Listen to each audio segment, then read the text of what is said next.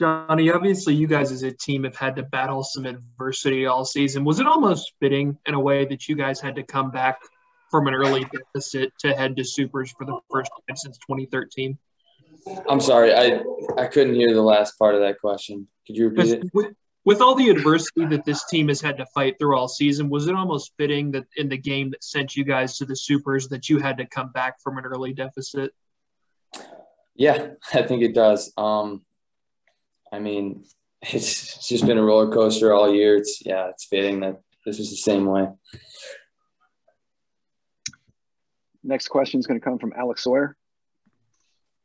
Yeah, we talked to Austin Murr after yesterday's game, and he said that he looked up to you as a batter and he wanted to be like Jonny Butler. He kind of gets things going today. I mean, he goes 3 for 6 out of that leadoff spot and really sparks a couple rallies. Does that kind of go the other way? Do you kind of look at him and think you want to be a little like Austin Murr as a batter?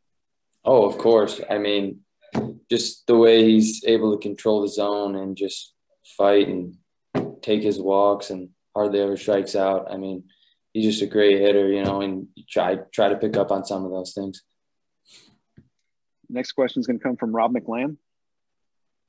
Yeah, Johnny, in the first game against Louisiana Tech, I noticed the one you drove in the run on the infield hit, you busted it down the line. That kind of created some chaos. And then you almost had an infield hit. You kind of made it a bang-bang play when you grounded out to the shortstop. The effort stands out. What is it about you and about the NC State team where that effort that stands out to people like me really has become your norm?